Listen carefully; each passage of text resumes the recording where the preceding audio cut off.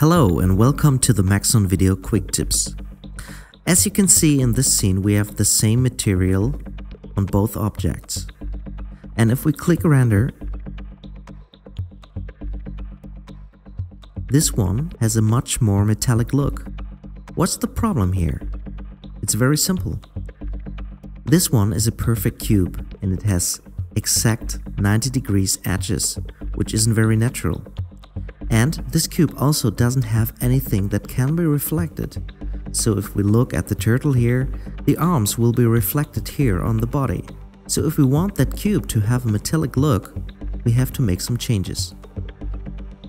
Try always to have at least a very small edge, and you can change that by clicking on the cube here and set the fillets.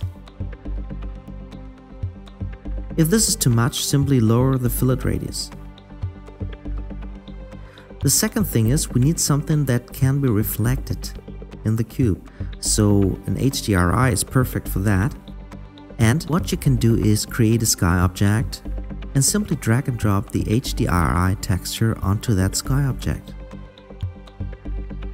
If you don't want the HDRI to be rendered into your scene, simply right click on the sky object, select the Compositing tag and deactivate the function Scene by Camera.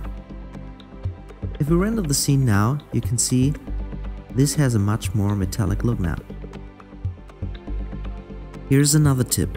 If you want a nice reflection preview in your editor view, simply go to the material, activate environment, and then load the HDRI into the texture field.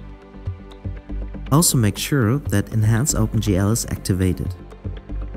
Thanks for watching. For more information on Cinema 4D or other Maxon products, please visit cineversity.com or maxon.net.